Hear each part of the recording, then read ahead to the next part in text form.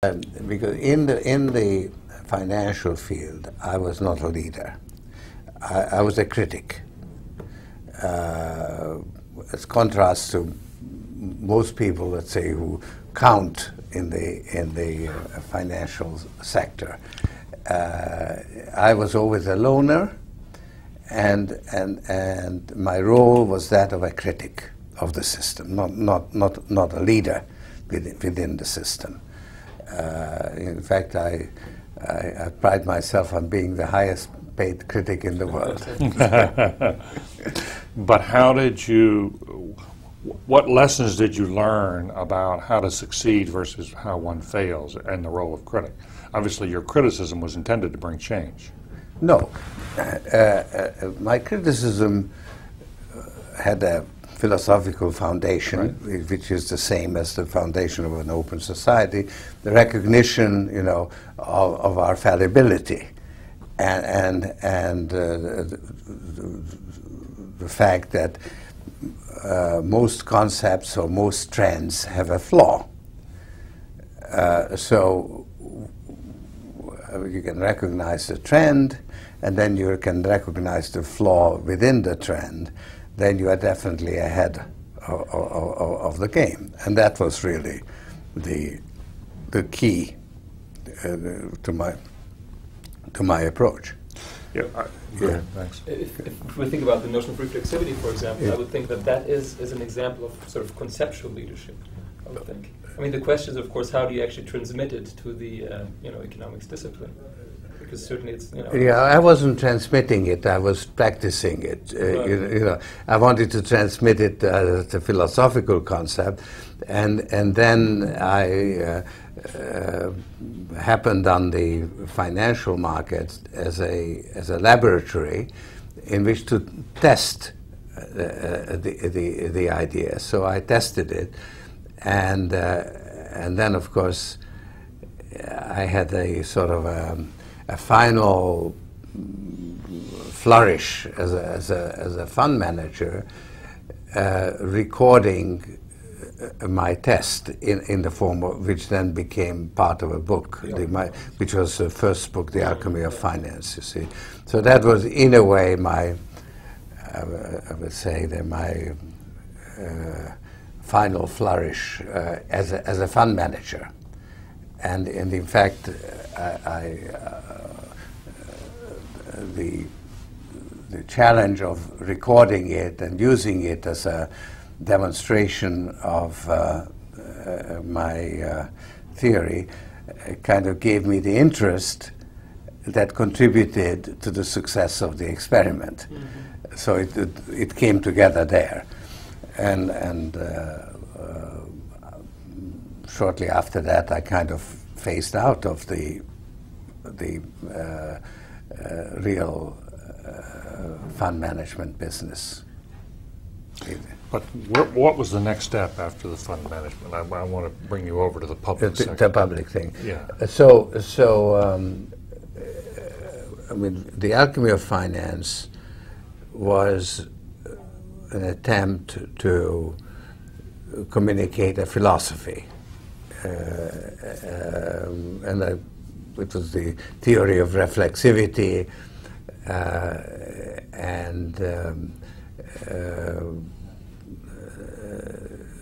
so that was that. I set up my foundation a little bit before that. I set it up in 1979,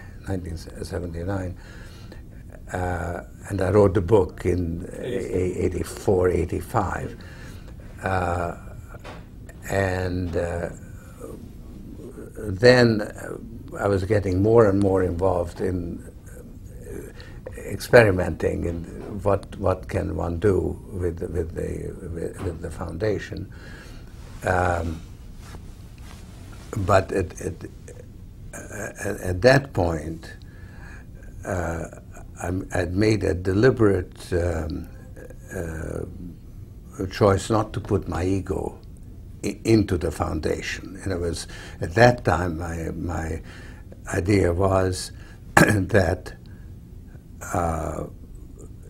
if a philanthropy is meant to serve a goal, then it should not serve the ego of the donor. So you've got to consciously divorce yourself from the work of the foundation. How did you do that? Pardon? How did you do that? By being faceless and anonymous in my activities. And basically, I was helping dissidents who were on the line. So it was really their show, and they were the ones who were taking the risks, and I was really merely providing some material support.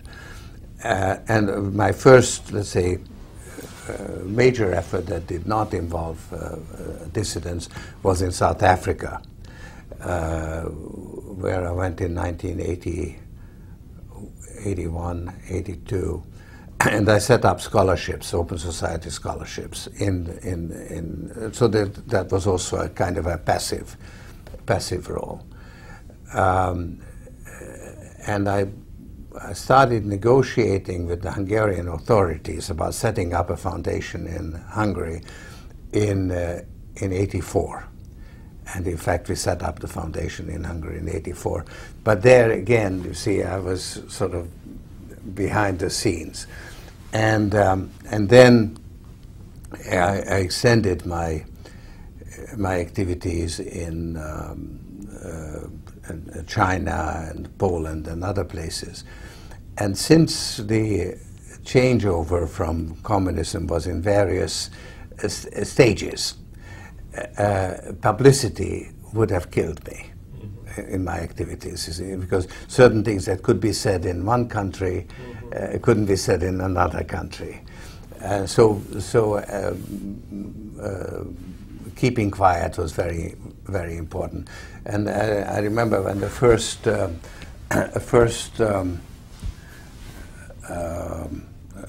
article appeared in one of the US News or whatever, it annoyed me because it blew my cover.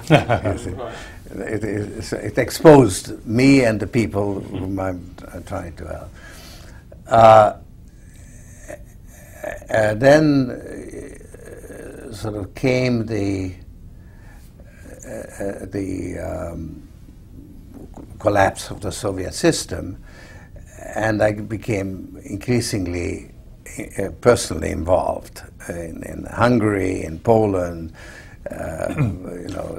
Started traveling there, meeting with the leaders. When I set up the foundation in Poland, that was in 89, for instance. I had a meeting with Jaruzelski that kind of, I think, moved him a little bit to open up a discussion with Solidarity. But by that time, I knew the leaders of Solidarity. So, and then Russia, and then really, when I went to Russia in 87, actually, when Gorbachev called Sakharov and said, "Return to Moscow." I took that as a signal that, that he wasn't pushed out of Russia, but he was allowed to go back to Moscow. That's when I went to Russia, and that's when I really became very much engaged, and also that's when I found someone else to run my business, so I could disengage from my business and engage. So the changeover was between 87 and 89. That's when you disengaged from your business. Then I disengaged from my business. In fact, the man whom I found said to me that I really can't do it with you around here, and so I said, he basically was ready to quit, And I said to him, no, you stay and I quit. And so we then developed a very good working relationship where he became the champion and I was his trainer, or I was in his corner, but he was the one who was in the ring. And so that worked very well, and that was a wonderful partnership until quite recently. So that helped me because that gave me the platform, you see, of having a successful hedge fund. He continued the performance, and he had a very good performance. So that gave me the platform, which allowed me to grandstand as a man of finance with somebody else doing the work. Yeah. I don't mean to pry, but did it also provide you with a continuing source of generated wealth? Yeah, absolutely. So I used the income then to I was more involved with spending it than with making it. Right. But you had accumulated wealth, plus you had this new infusion of money coming through. Right. Which helped you a great deal. It gave you also gave you a financial platform. Yeah, absolutely. Yeah. Right, so it was really a very fortunate sort of. And what have you called yourself when you think of yourself since '89? What do you think of yourself as? A philanthropist? Well, actually, philanthropist is a bit of a misnomer because. Well, I'm a stateless statesman. I think that's probably. I found that phrase here. Yeah. I think that I like that. This came from a prime minister of Macedonia, who at the time was a young man, and I think was well-meaning. He later became very corrupt, and like all the others. But he said, you are a stateless statesman because states have interests but no principles, and you have principles but no interests. So play on the old Kissinger line. Right. Yeah, right. So that hit home. So I accept that. I understand now. Tell me, as you went down this path, what counsel do you have for other people out of the business community who want to work with governments or work with emerging leaders about how to be effective at this? People, you've been you've had this unique role, but what has worked best for you? Well, I do think that my position is a bit unique, so I don't think it really quite applies to other businessmen. But I do also run into a lot of businessmen who genuinely want to make a contribution to society. Right. And I think there's a new breed, particularly connected with technology. I mean, the internet billionaires, if they are billionaires, if they manage to sell out in time or whatever, I think have a real contribution to make because they bring a sort of a creative, not just business approach, but a sort of creativity. In other words, it's not a zero-sum game. It's not, not a matter of haggling or it's a matter of creating. And they were rewarded for that in business, and are sort of ready to apply that. I do run into them. But I want to go back to what the advice. Works. What works? Well, I know it's case by case. It is really case by case. I mean, there's one man who somebody we invested some money with. He sold out the company, and then he set up an organization called educ.ar. He originally came from Argentina, and he had set up a foundation to provide curriculum on the internet instead of textbooks, and that's a viable business. In other words, you save on the textbook, that pays for the preparation of the curriculum and the I mean that's really a social invention. I guess it's not doing so well now because of Argentina. But for instance, I tried to move that into Russia, you know, because it could. So I mean that's invention. I mean that's innovation, and so there is room for social entrepreneurship. I used to be very leery of it. I had the position that you really can't combine making money with giving money away, because you mess up both. They interfere with each other.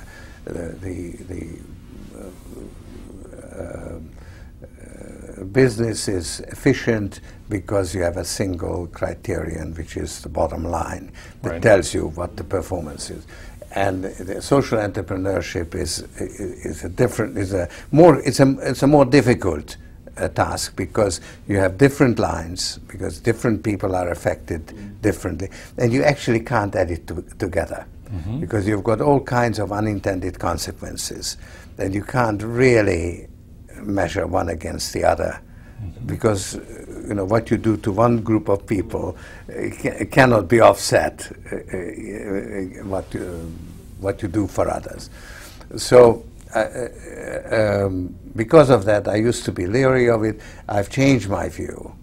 I think it's a much more difficult enterprise than private enterprise, but that's a good reason for it's a greater challenge, and therefore success should be more highly respected, because it was more difficult to achieve.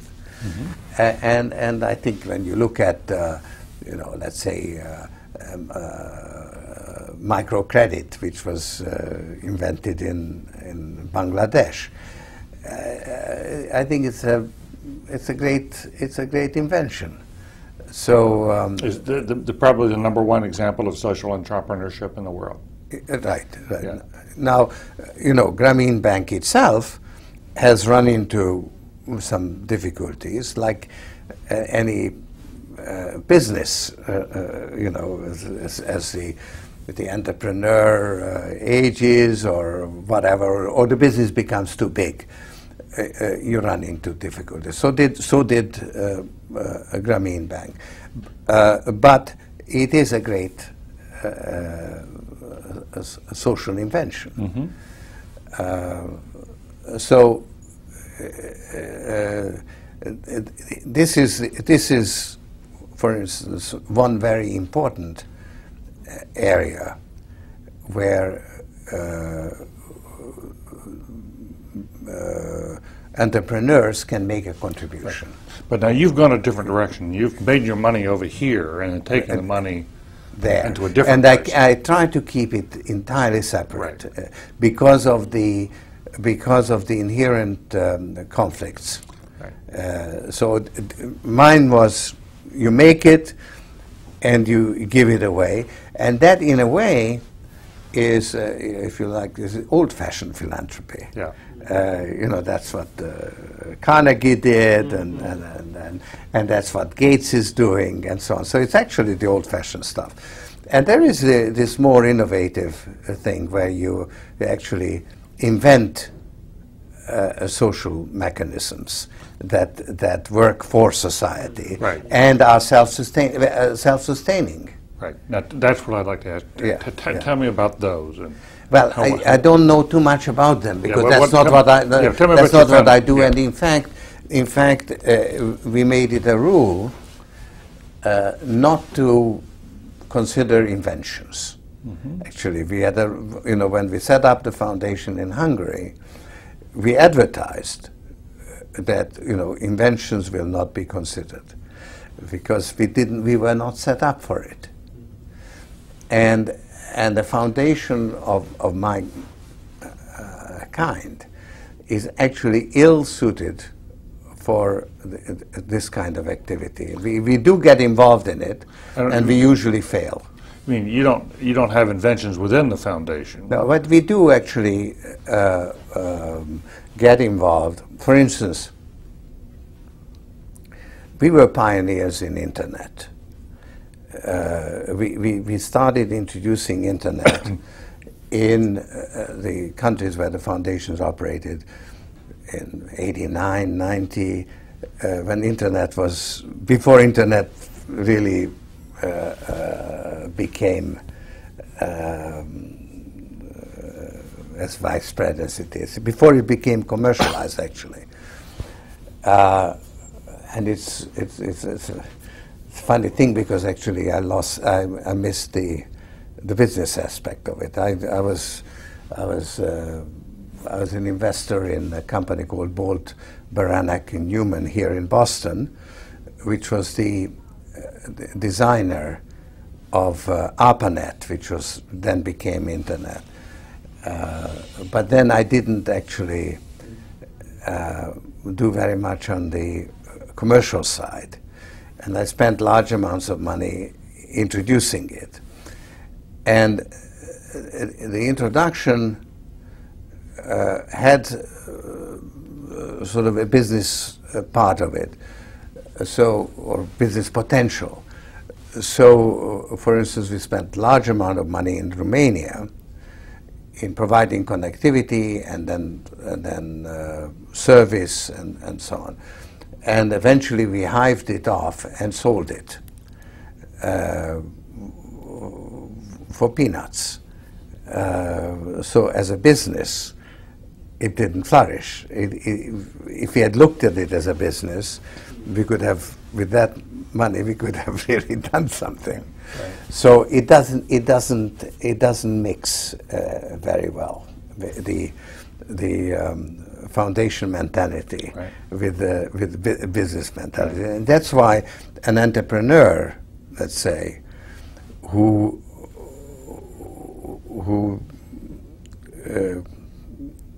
say conceptually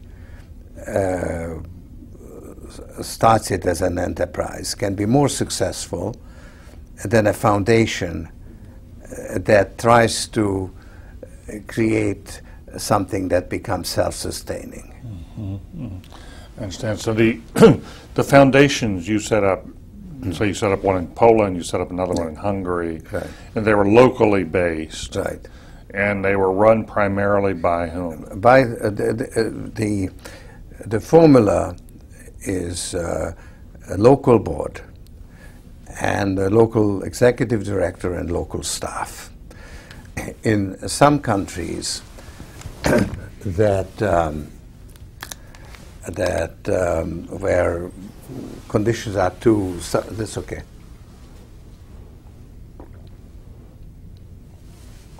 Where corruption is too endemic, they need an external executive director for protection. Because they can't protect themselves, not so much against the state or the authorities, but against their friends. So you need a foreign presence in Central Asia, for instance. But in Russia also. But the idea is that it should be people in the country who share the objectives of open society, who then design the strategy and start the programs. And most of the successful programs were started by people in the foundations, and I didn't necessarily know about it. So it's a certain degree of autonomy. But the people in the foundations are not businessmen. They tend to be intellectuals, professors, publicists, and so on. So all they know is to give money away, but they don't know how to make money. Yeah. How do you judge the success of your foundations? How do you know whether it's doing good work or not? It's entirely intuitive. There is no criterion. We have, as we became bureaucratized, we have all kinds of evaluation things. I actually don't look at it that way, and it really is an intuitive thing, because you can't. I don't think that I mean, we have a method. I have a method of rating the foundations, and I have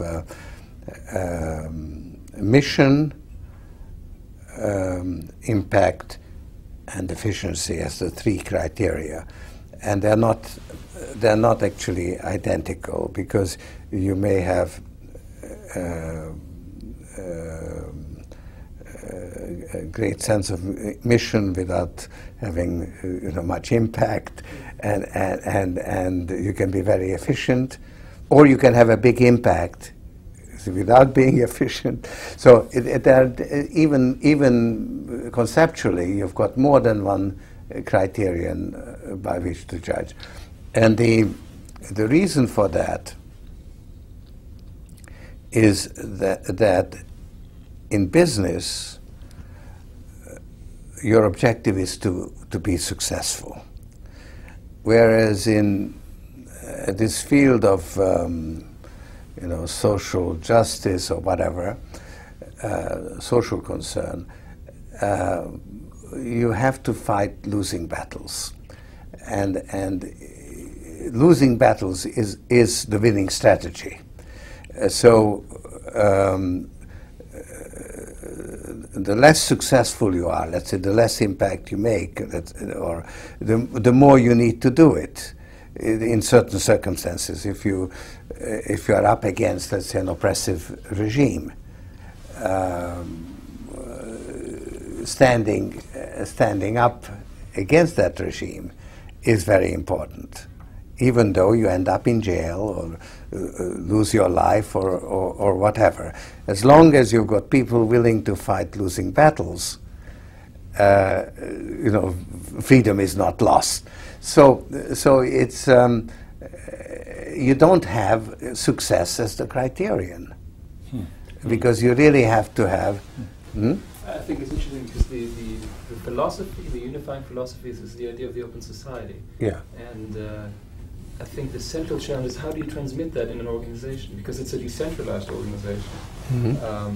But clearly it's and you give them a lot of autonomy, and clearly it's crucial that everyone really, internalizes this mission, this idea, this philosophy of the open society, and then clearly your being visible plays an important, your leadership role plays an important role in spreading this message and this philosophy. But we'd be, of course, more interested also in the mechanisms. How do you actually do this? How do you get this to work? Well, we are facing that issue. In other words, our success really consisted of people committed to a set of ideas, combined with a donor who gave them their head and supported them in what they were trying to do, not in what he was trying to do. So that was very important. And the supply of money And I think now where we are also, I guess, my persona. I mean, I do not underestimate, my personal charismatic role.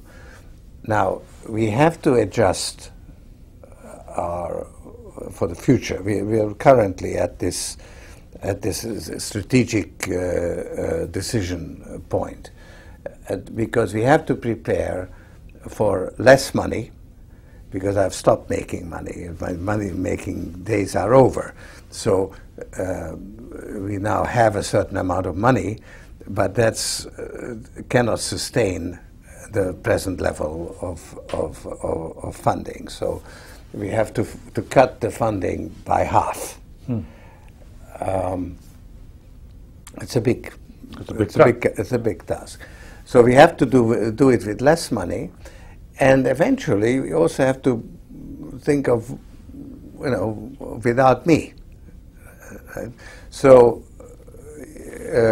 I'm not sure whether anything will remain, but I'm willing to give it a try to reform the foundation, and we are now in the process of trying to implement that in the countries which are candidates for membership in the European Union, because their funding should phase out. So I'm cutting them off as of 2004. And they have to design a strategy to decide what should remain. And also another very important value of the network is that it's a network. In other words, that people connect. You see that we've got a foundation, but they interrelate with the other foundations. So the networking aspect is an important part. So how can one maintain that network when you cut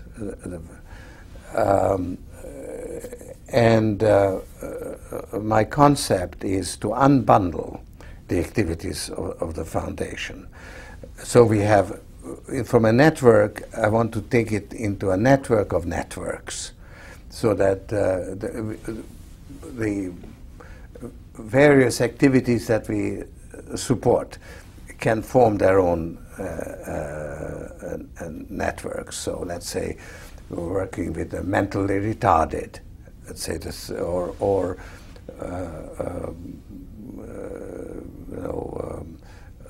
human rights or whatever.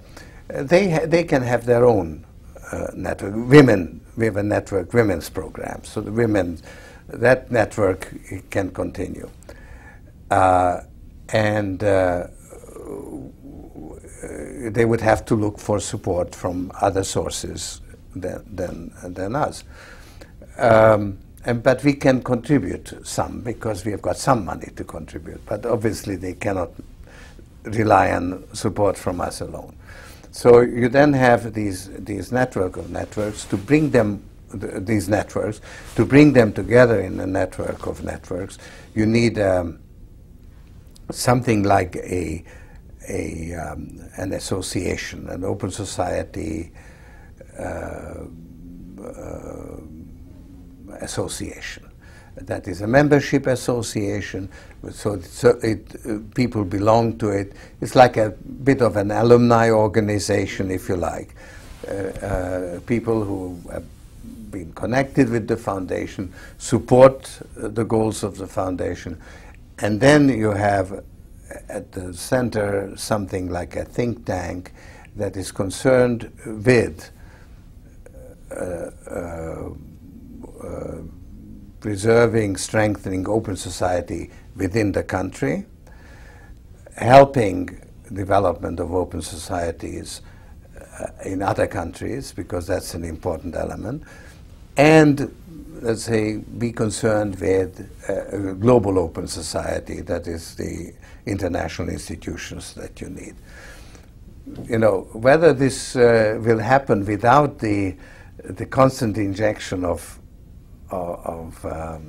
money. It depends on the people. It may work in some countries, it may not work in other countries.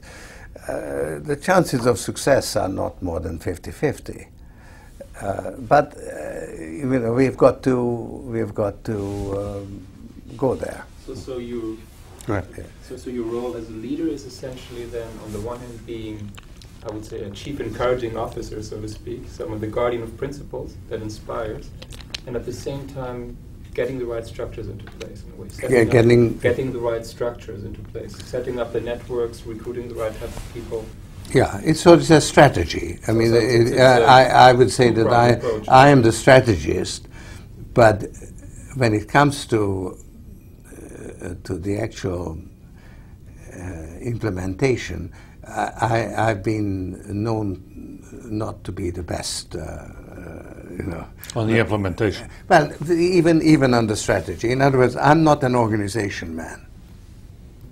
I'm basically a loner, and I'm a thinker, but I'm not a leader of men. It's as such. And also, I'm definitely not an administrative genius. So how to structure it? You see, I never knew how to make an organization work.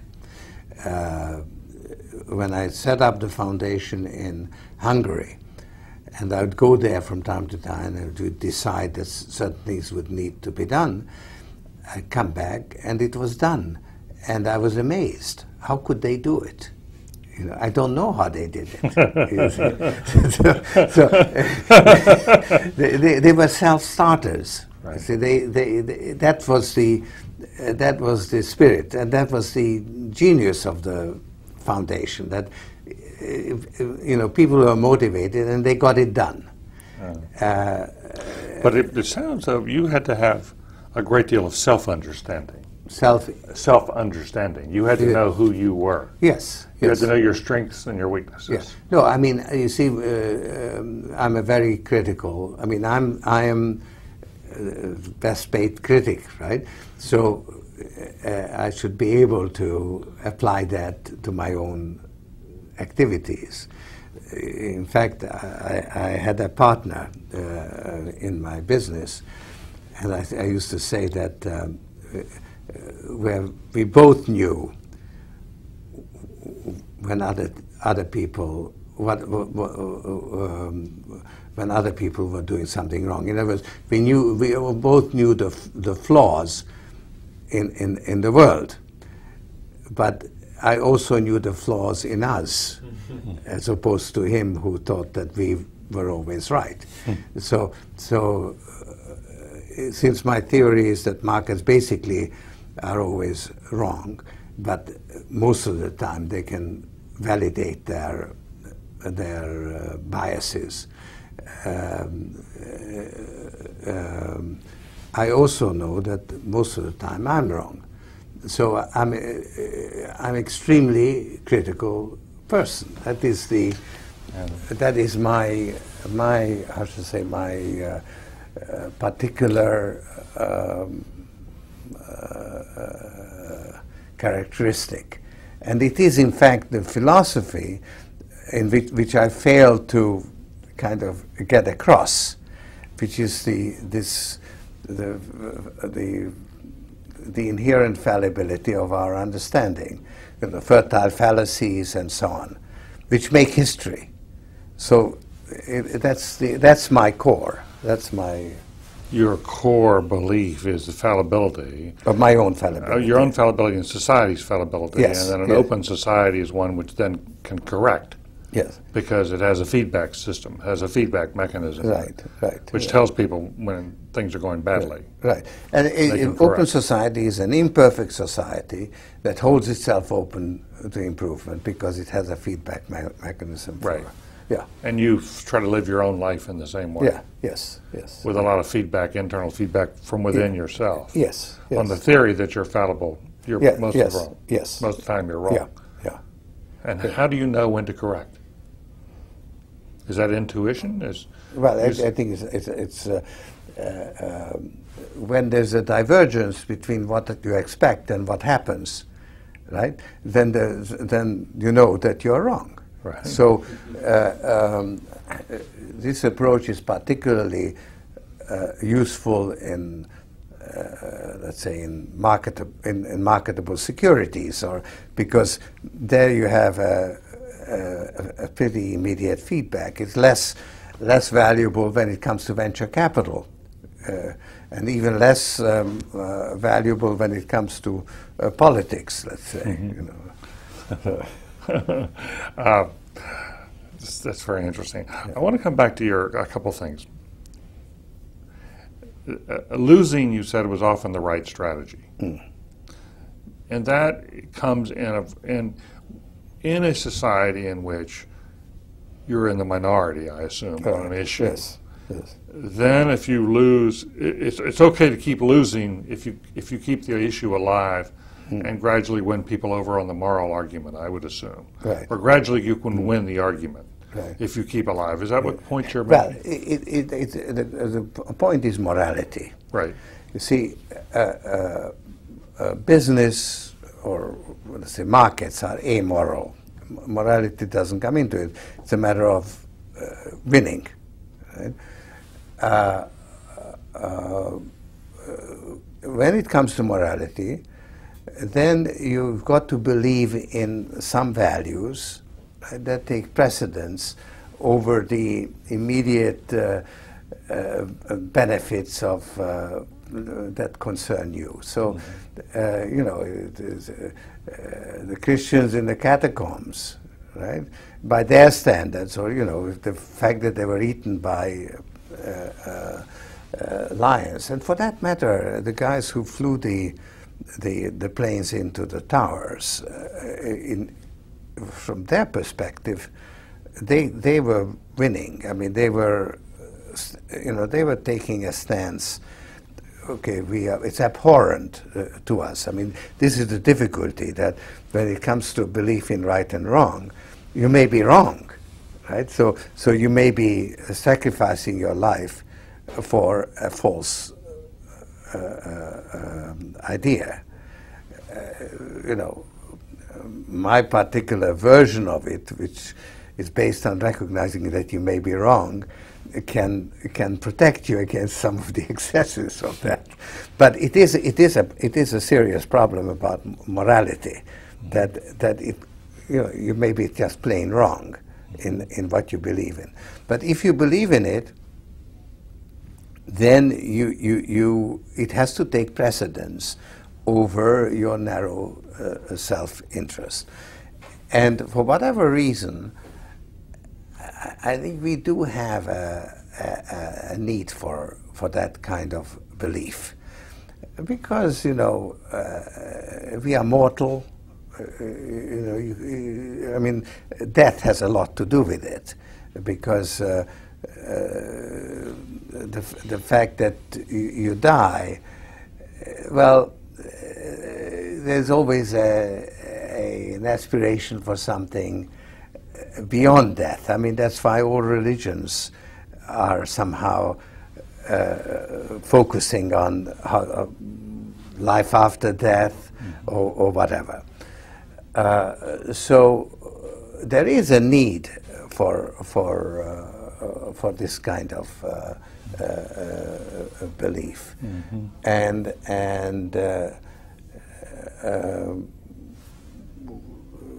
we as a society have managed to eliminate it, actually, and we got enough feedback from success that we can just pursue success. But that's a very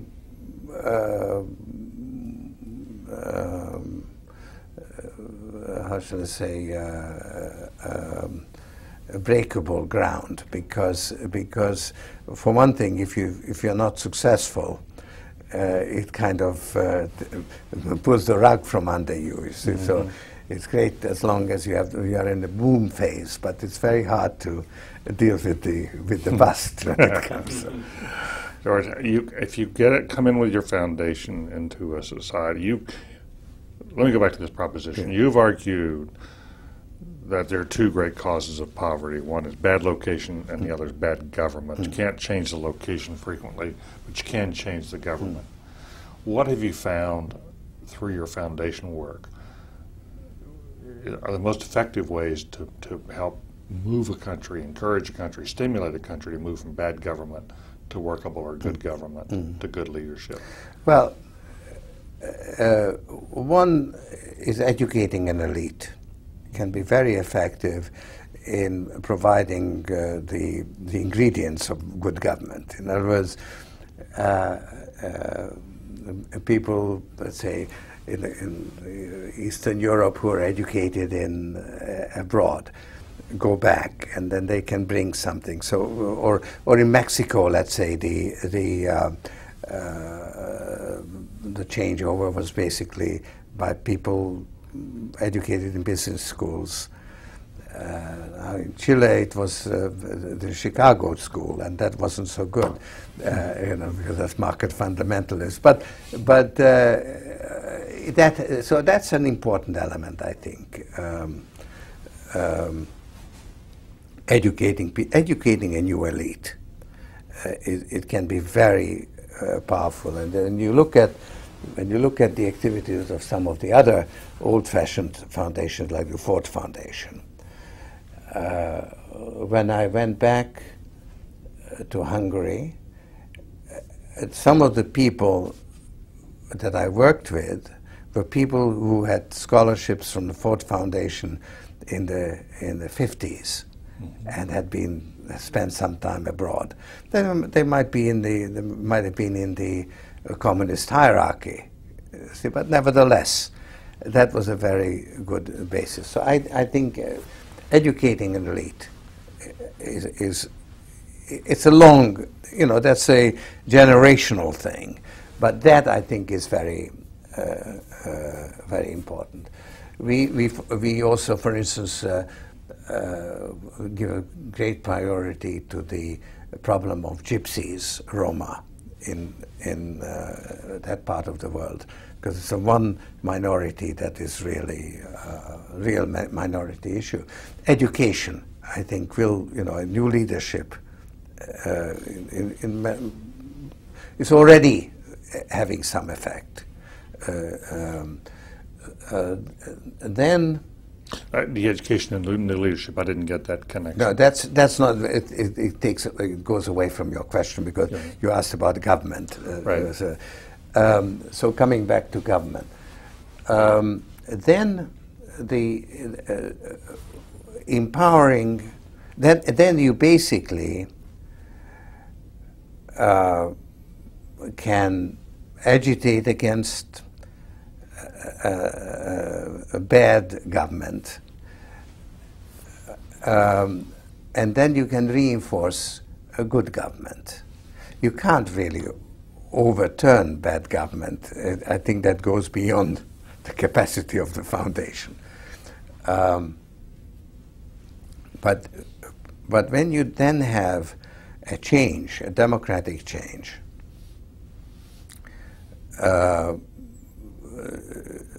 the new government lacks capacity. And that is the worst aspect of it. And and because of that, it fails. Mm-hmm.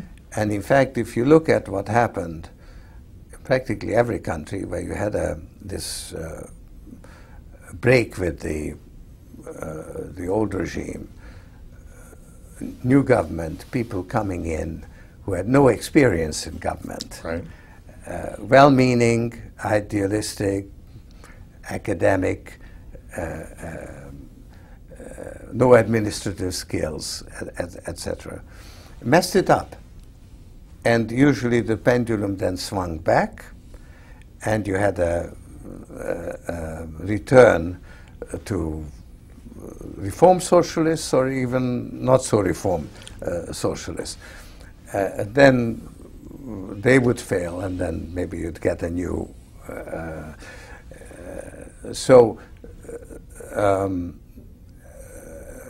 Adding capacity to the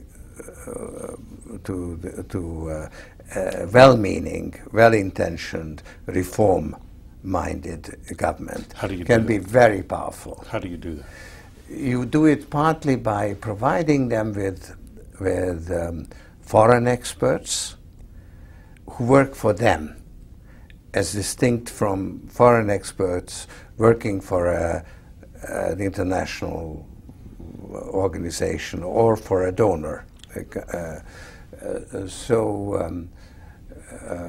Because that enables them to negotiate with those institutions and protect the interests of the country against the interests of the institutional interests of the donors.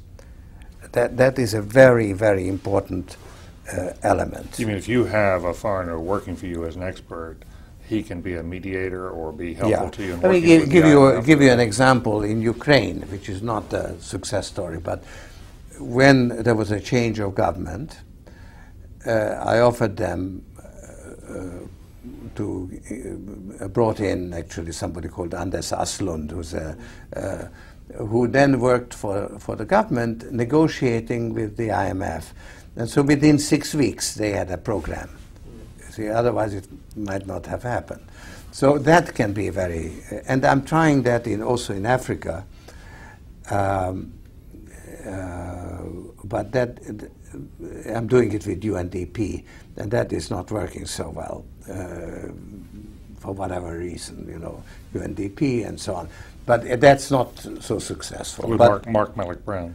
Mark Malloch Brown, yeah. Because he's someone you've worked with before.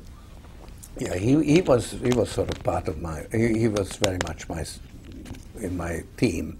Then now he's at UNDP, so we try to work together.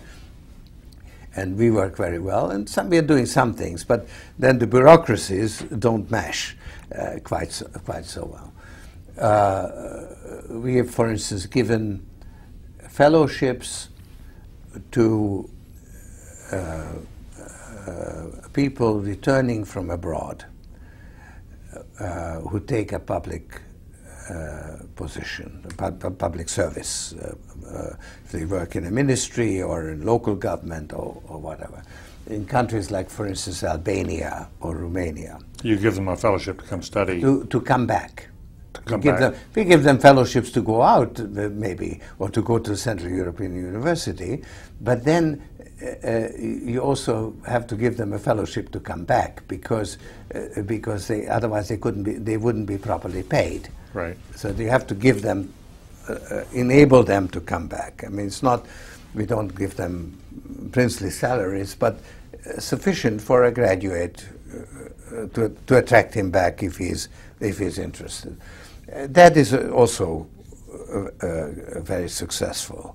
So you now have, several ministers in Albania, let's say, who came back that way. I think the foreign minister and so on. So that's another effective way of. This is now recognized, actually. For instance, the British are doing it. The British are quite good in foreign aid, and they are giving this kind of support.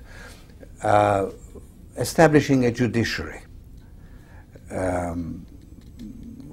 essential for an open society, but you have to pay them, and otherwise they have to take payment. So you have to have a. They have to be corrupt. Pardon? Otherwise, they have to take money under the table. Yeah, they have to. So, for instance, in Georgia, they did it with World Bank help, but the World Bank is not allowed to pay salaries. That's against their rules, and so they actually had a very successful judiciary reform. Where they had professional selection, testing for the position, and then a decent salary. And since aid is fungible, they could pay the salaries by getting paid for other things. But they couldn't maintain it. And so the whole thing is now eroding. And it's a very interesting situation, because there was a major effort at anti-corruption, corruption is atrocious. There was a major anti-corruption effort supported by the foundation, but also supported inside the government. You had the Minister of Justice, who was, I guess, a very good guy, and other people in the government, young people who had come back from abroad, partly, Soros scholars and so on. And it came very close to success in that it didn't make it, so they left the government now. They resigned from their posts. But they were really introducing reforms. But one of the problems that they faced is that the judicial system, which had been reformed, was crumbling because the salaries could not be, the judges were not being paid. So this kind of effort can be very, very successful. And then you can have joint ventures with the government, a reform-minded government, which is what we did, for instance, in Russia, where we would contribute money and they would contribute the franchise, let's say, of education. So we had new textbooks, competition for new textbooks, sponsored, and it was managed by a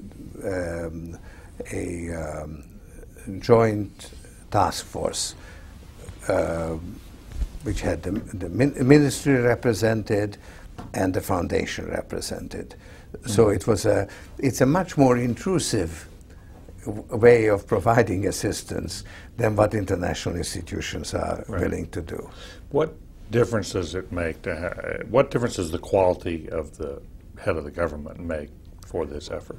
Oh, it's night and day. I mean, if you've got it makes all the difference. But the good guys know that they don't have a bureaucracy on which they can rely. So, for instance, the people in the education in Russia, they were eager that this thing should happen outside the ministry, because if they did it with the ministry, it wouldn't get done. Or in Albania, let's say we had a program for building schools. They effectively built schools, and it was outside the ministry. Because the ministry, even though, let's say, you had a reform-minded minister, the bureaucracy, which is not paid, has to do its own thing. And so the idea that just because you got a new government, let's say in Ghana now, you've got a new government, it doesn't mean that they have got the mechanism for delivery. In other words, they don't have civil service. Right. How do you help that individual who takes over the government of Ghana or takes over the Ministry of Education in Russia? Do you try to help that? You find somebody who's a good guy, reformer? Yeah. Look, so what do you do? I'm very basic, and good guy, bad guy. Good guy, you help. Bad guy, you don't help. Yeah, what do you do to help him? What do you do to help him? What can be done to most help? Well, first you meet his needs. In other words, what he wants to accomplish, and you help him do it. You may give him some ideas of what he may want to do, and he may internalize it because he didn't think of it, but he can see the merit of it. So actually, we have kind of penetrated some governments quite quite some extent. With, let's say, in Russia, they had a proposal to train people abroad, and it was a great idea. Yeltsin launched it, but they didn't know how to implement it. So we actually gave a fellowship to somebody in the government to work on that. And as a result, it was actually more useful than it would have been otherwise. So that's quite a bit of leverage. Now, you can't do that as a, well, you can do it maybe, but it's not, another government bureaucracy is not well designed, not well positioned to do it, because it is a matter of personal judgment and relationship also. You know, there's a relationship of trust, and the bureaucrats can't develop that relationship because they don't have the ability to deliver. So, you know. What have you found to be effective in dealing with corruption? And how serious a problem is this for developing nations? I have not yet found anything that really is effective in dealing with corruption. I mean, if we came closest to it in Georgia, where, you know, extremely corrupt regime, a well-meaning president, Shevardnadze, you know, but exhausted and also beholden and captured in some ways, and personally at risk. The main source of corruption in the interior, the power ministries, the interior ministry, and which he cannot afford to offend because he depends on them for his own security. So it was the most comprehensive, well-developed, implementable program, which failed. But you know, it was really it was involving civil society and everything, but it failed. This your program for open society. What? That was his Shevardnadze's program. Well, this was the program that we worked out with your them. Open society program. And you know, I went to Georgia, and he finally, the day I arrived, he signed the decree, but it wasn't implemented. So now the people who were doing it left the government. I guess they'll contest, and maybe in 2 years' time they'll be able to implement it.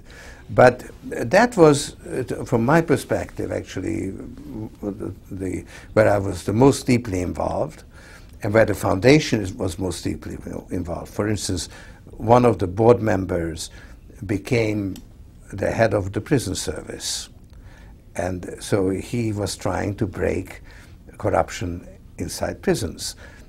And it was very interesting what he told me about it. He didn't succeed. So the answer is, so far, I mean, we are, you know, we're working on it, but we have not actually. I haven't seen any anti-corruption program that I could say really worked. Now, you know, maybe in Hong Kong there was, you know, that's I don't know about, but in my personal experience, we have not succeeded. Do you think you were very far away from success, or with some adjustments, if you would try it again, it might? No, it's alive. It's alive. You know, it can, you know, but I think it would require political. These guys have to actually. One of them has to become president. He has to run for president, and I think he will. They'll do it. But you know, they're not there. How serious a problem do you think corruption is? Tremendously serious, tremendously serious. I mean, the other is another case where I saw success, but it's not acknowledged. In Bulgaria, the Prime Minister actually made it a top priority to break some of the mafia type structures. And he described to me in detail how he did it. He did it in sugar and alcohol and natural gas. And I think he actually did it. Nevertheless, the government remained itself corrupt. There was corruption at lower levels. The Minister of Economics had to resign because of corruption. I personally believe he was not corrupt. In fact, I know he was not corrupt because he is working in an institute that I support, and if he had been corrupt, he wouldn't be working in an institute that I support. So I'm convinced he was not corrupt. He had to take responsibility for corruption in his department. So there is a country that has not shaken the image of corruption, and has probably also not broken the reality of corruption, yet considerable success was achieved in breaking certain elements of the mafia thing. And he described to me how he didn't use the judiciary system because it would leak. You couldn't rely on it. He had a task force that was kind of following the shipments and interdicting them on the ground. So I believe it was a successful program, and yet it didn't break corruption as such. It just had some particular points of success. So that's the story. Well, okay. We should let you go. Yeah. This is very good. We can continue this, but Well, we can continue if you. I just had a couple of questions about your own life, if I might, autobiographical questions. I'm curious. I know you don't call yourself a leader, but in fact, you really have become a statesman, perhaps without a state. About your own life, your own development. What moved you in the direction of wanting to bring social change, wanting to change things, and what was the sort of I think that came from adolescent. That's an adolescent dream. Yeah. Where did that come from? Adolescent dream. Right. Maybe you had some. We all did. So I would say that that was adolescent stuff, and then I got quite far away from it. And when I had been successful in making money, and I really reflected on what I care about, that's when I moved back to this area. So there was an in-between period of 30 years, let's say, or 25 years, when I was not at all engaged in doing good. At all. It was not. But coming back to that dream, was it something that came out of your childhood in Budapest, or was it childhood? My father. There's also a book. My father's memoirs are published now, and it's a very good read. So he comes alive in that. He was a formative figure in my life, and he shaped me, as fathers often do. So. And the experience of your studying at LSE, how much influence did that have on you? So much is traced back to those days. and your discovery of Karl Popper. Well, of course, Popper, and it wasn't just Popper. I mean, Right. The philosophy, this reflexivity, that of course came in student years, and even when I went into business, I kept on working on it. So I wrote a philosophical treatise called The Burden of Consciousness when I was working here in the States as a trader. So during the day I was, well, no, day and night I was trading, but on weekends I was writing. So I had that interest, a philosophical interest, but that still came from childhood. Your father's influence? No. That's more my mother's influence, because my father was not a philosopher. No, he had a certain practical. He was a pragmatic person with strong moral values, but with a very personalized translation of those moral values. In other words, he went through a formative experience in the Russian Revolution.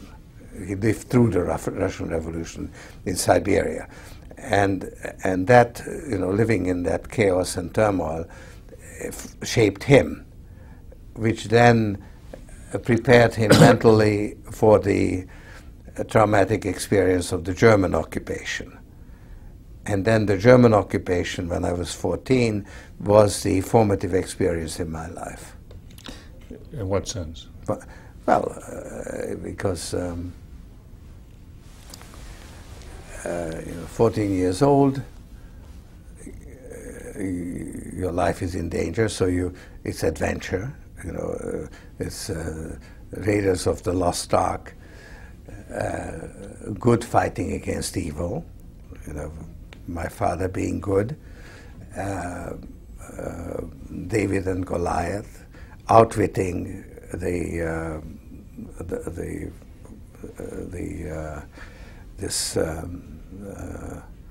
so it's a beautiful fantasy life if you come out ahead, which we did. So that was that was really your crucible. Yeah, that was it. That was the formative experience, and that's where most of my ideas also come. You see, with this, far from equilibrium, reversal, and so on. So it's. Well, there's a clear line between your family facing Russian totalitarianism, facing German occupation, and then you're moving to an open society. Yeah, absolutely. Yeah, that's a clear line. It's a clear line, and even my particular involvement in Russia. Yes, it has to do with the fact that I knew Russia from sort of more or less from my father's milk. In other words, he lived through it and so on. Yeah. So I have a certain affinity with Russians. Yeah. And so it's a personal thing. Okay. Yeah. One last question. Yeah. Many young people today grow up in much more comfortable circumstances. They're not challenged in that same way. How do we encourage the next generation to have this kind of commitment to social good, to social change? You came through it, you had to come through it the hard way. Many people in the Second World War generation, the war was their defining experience. Right. And it changed forever their view of how one changes society, what the importance of protecting and building a civil society. No, I had this discussion with my children. I said, "You unfortunate creatures, you have it too good," and they feel it in a way. Because they have their own problems, how to relate to their father, how to and so on. But it doesn't have this heroic quality when you are actually up against reality. Right. And it's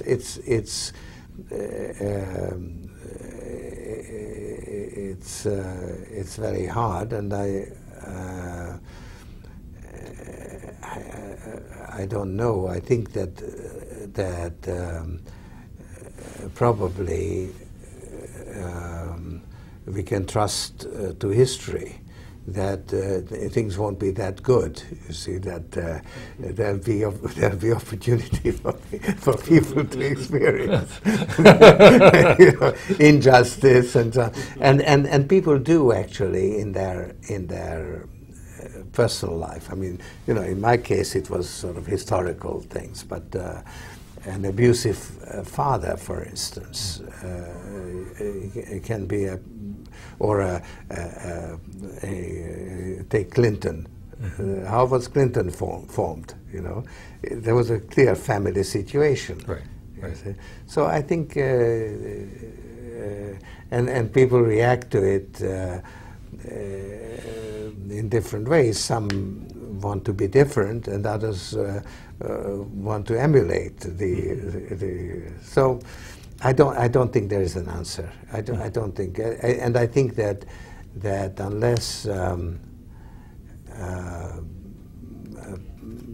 people feel it, I don't think you can really inculcate it. But it's interesting, for instance, in England, which is a very comfortable society, there is or in Sweden, it is also very, there's a real interest in problems in other parts of the world, exactly because for some people prosperity can be very dull. Mm-hmm. So if you look at it, the Nordic countries have been the best in their engagement in development problems, and the British have been very receptive to dissidents and so on. So I don't think it's so bad to be prosperous. I wouldn't be worried too much about prosperity. All right. Okay. Thank you very much. Very good.